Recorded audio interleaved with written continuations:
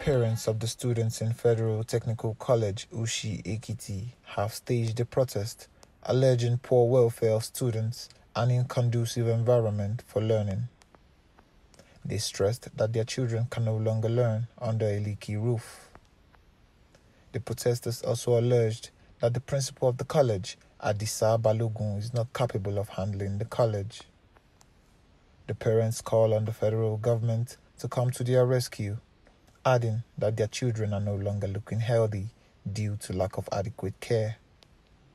Meanwhile, as at the time of filing this report, efforts to reach the principal of the college was not successful. We have been denied of progress academically for our children. Our children are poorly fed. Our children are crying daily of rat bite and bed bug attack. Our children do not have good running water. Our children's future is at stake. Allow our children to breathe. Please, Federal Republic of Nigeria, we call on Meaningful Nigeria to come to our aid. We don't want this school standard to go down. We want new principal and new VP. We don't want Balogun and this VP again. We want new principal in this school. We want new progress. We are tired. We are tired. These children are crying every day. We cannot move forward on this. We want another principal. Please, we don't want Balogun again. We are tired of him. There is nothing that they requested for that we don't pay.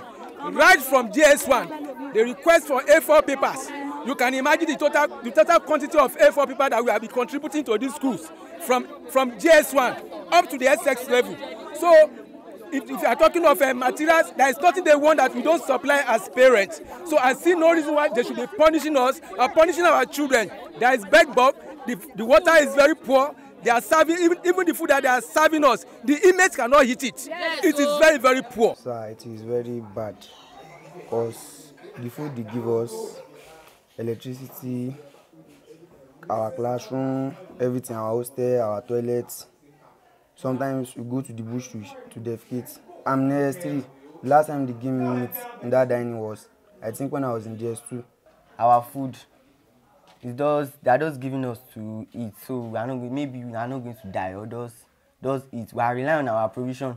That's why most of us used to drink too much of gari all the time. Firstly, about education is really well, the teachers are trying, but with the look of things, they are not having enough equipment they are not using.